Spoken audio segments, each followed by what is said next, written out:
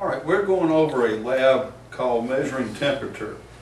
And I have asked the class to actually stick their finger in each one of these containers, which one container has ice water, the other one has warm water, and the other one has what I think would be about room temperature water. Now, I'm going to actually measure the temperature of that with a bead-type instrument now. And we're going to see what each one of them measures. Now, this is a very small temperature measuring device, so it does not have a whole lot of mass that has to take time to change. So when we bring it into there, we'll see a quick response.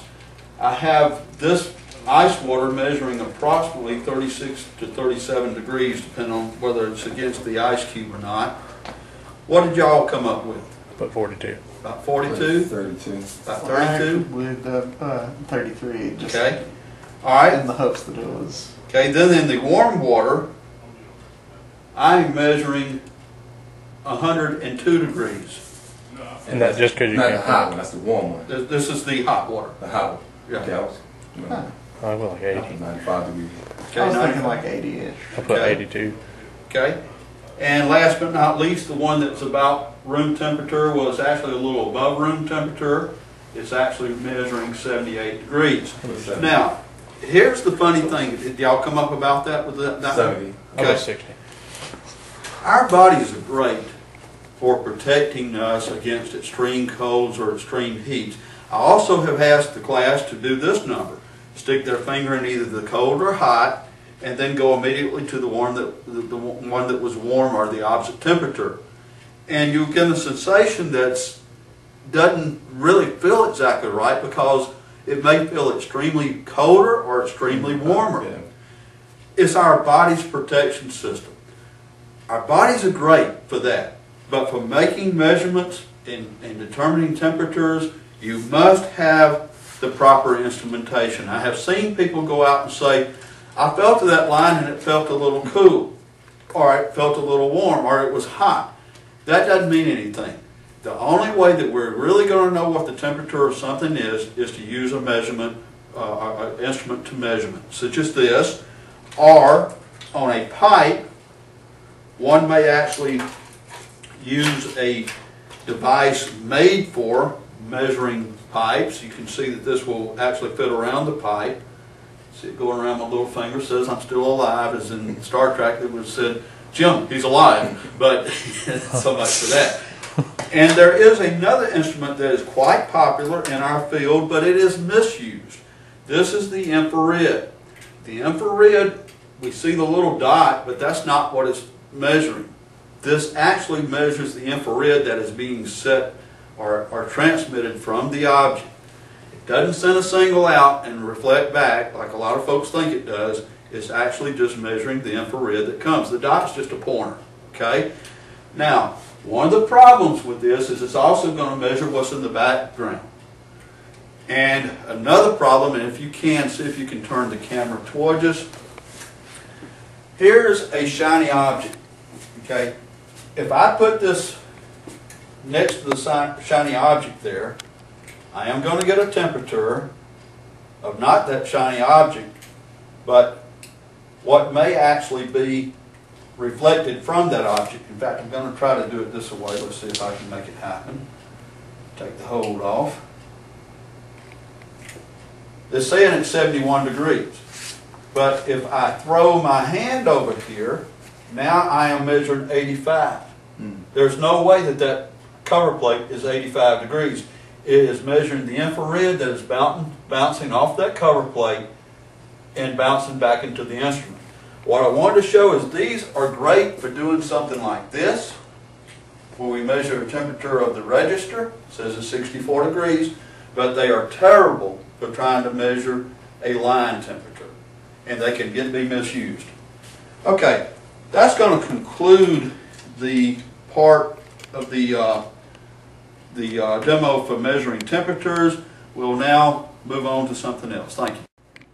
All right, we're going to be looking at pressure temperature / weight relations.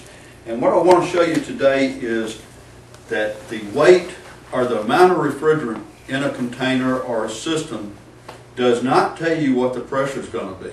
The pressure does not tell you how much refrigerant's in it. I've had people ask me, how can I tell how much this thing holds? You don't do it that way. We cannot tell from the pressure alone. If I take this drum of refrigerant right here, which is 134, and I measure this drum of refrigerant, it tells me that the complete drum is measuring 35 pounds, 10.3 ounces. That's with the gauges attached. If I lay the gauges to the side, I find out that it weighs 33.6 ounces. Now my pressure in this particular drum is about 78 pounds of pressure. Now the temperature may not have stabilized, but if we look at our temperature pressure chart, I'm showing 72 degrees, 72, 73 degrees. It should actually read somewhere more in the neighborhood of around 74 pounds of pressure. We may have a little bit of gauge error here or some kind of error, but that's not what I'm actually concerned about right now. What I'm concerned about, does my pressure tell me how much this thing weighs?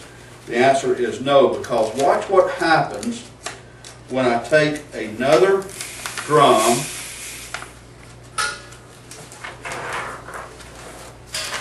of refrigerant. The refrigerant does have to be in the saturated state, meaning that there is liquid and vapor present. This drum weighs, let me go ahead and attach the hose as I had the other one so that we're getting a more of an accurate weight. This drum weighs 19 pounds and 10.5 ounces. When I bring my temperature, my pressure onto my gauge, I'm showing that I'm reading approximately the same as I did the other one. So it's obvious I cannot tell how much weight from pressure alone. Now, what happens if I cool it off? Well, what's going to happen to my pressure if I cool this drum off? Pressure is going to go down. My pressure should go down. If I heat the drum up, the pressure should go up. To show that, I have a bucket of ice water. You can hear the ice. And I have this valve open. I'm currently that quick. I'm reading 75, dropping fast. In fact, don't know if you can see that or not. Can zoom it in. Mm-hmm. Yeah. Okay. Dropping really fast. Dropping really, really fast. Okay, do y'all remember how much this drum weighed? 19. It was roughly 20 pounds. I don't remember exactly. 20.10 ounces, I think. Okay. I've already dropped all the way down to, and still dropping, 55 pounds of pressure approaching. Okay. Now, it's obvious that it's much colder than it was. I'm going to reweigh it and see if my weight has changed.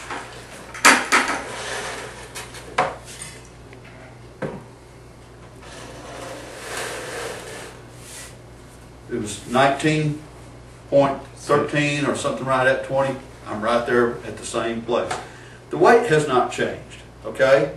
You know, what has changed is only the temperature. In fact, you can actually see the temperature beginning to rise again from the heat that's in the room, okay? And you can see that my weight is staying steady. Okay? So the temperature, pressure, weight relation, don't get them confused. I change the pressure, I don't change the weight. I change temperature, I change the pressure. Temperature and pressure are directly related. Weight is not related to that. Okay?